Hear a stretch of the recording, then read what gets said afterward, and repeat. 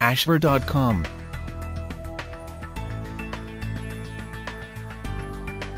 Hello, welcome to Ashver.com. You are watching interesting video on things you should know about water. Whatever the latest food trend, chia seeds, coconut flour, kale chips, you're on it. But you might be skimping on the most basic thing you can do for your health, chugging enough water. I see this happening a lot with busy women. They become so absorbed with work, answering emails and texting that they neglect to grab a water bottle. Soon they're parched and draggy. Other signs of mild dehydration: muscle cramps, dizziness and headaches. Women who are even slightly dehydrated may find it harder to concentrate than those who aren't, according to a recent study in the Journal of Nutrition. And if your body is regularly running low on water, you're more likely to be constipated, too.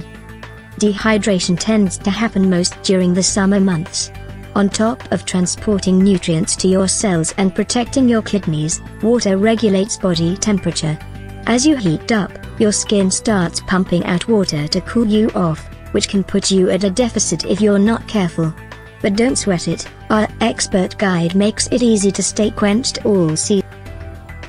How much fluid should I drink every day? You've probably heard you should have 8 glasses daily, but it turns out that's a little low.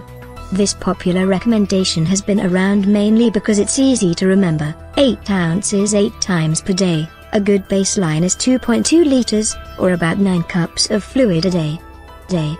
You may need even more if you're overweight, live at a high altitude or are working in extremely hot weather, all of which are dehydrating factors.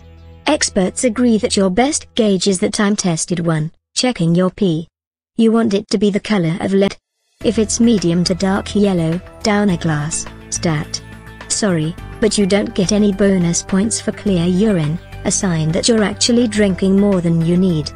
According to a major review published in the Journal of the American Society of Nephrology, there's no significant evidence that guzzling extra glasses will help flush your body of toxins, improve skin tone or reduce headaches any better than being adequately hydrated.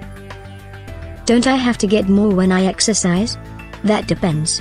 If you'll be indoors and have managed to stay hydrated all day before the workout, then no. But if you're in the summer heat, you can easily sweat out the equivalent to 4 cups of fluid in an hour-long outdoor session. In that case, drink 20 ounces of water an hour before, and try to take in about 1/2 cup during every 15 minutes of activity. Going for a jog first thing in the morning? Have a drink beforehand.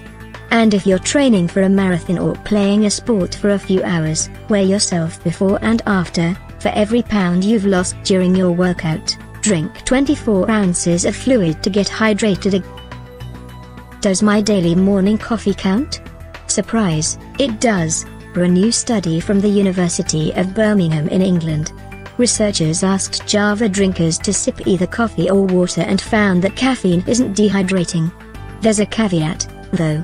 If you never drink caffeine and then have a cup of coffee, it acts as a diuretic and draws water from your body. But if you have coffee regularly, your body becomes habituated and it doesn't have the same effect. Other beverages, including tea, milk, and sports drinks, also work, although you don't want to overcaffeinate or down too much sugar. What to avoid? Soft drinks, even diet kinds. They have salt, which dehydrates you. So many women think, how refreshing. But soda just sucks fluid out of your...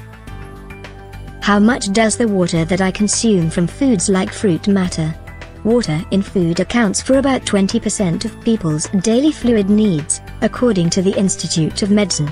And the hydration you get from food is just as good as what you get from drinking water. For example, a grilled chicken breast, served with cauliflower and 1/2 cup of spinach, nets you almost a full cup of water. There's even a hidden perk to watery bites: they may help you slim down. If I drink a lot one day, does it make a difference if I don't have as much the next? Reality check: you are not a camel. Human bodies weren't designed to store excess water. After a couple of hours, you just pee it out.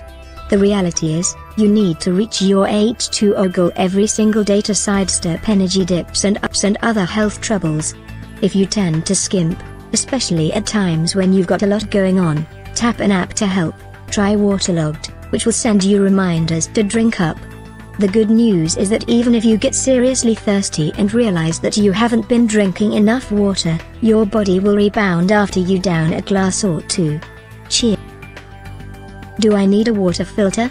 Despite mandated monitoring, there can still be trace amounts of impurities in tap water, including lead that leaches from plumbing. Even very low levels of lead in water have been linked to cognitive issues, particularly in children. First, call your supplier to get your water report. A simple carbon filter may be enough. But if there's just a tiny bit of arsenic, lead or perchlorates, you'll need a home filtration system designed for your issue. Thank you for watching this video. This channel offers motivational, inspirational, valuable and informative videos to soothe, cleanse and inspire your health, mind, body and spirit. You can find lot of interesting videos on wide range of topics here. Stay tuned and keep watching.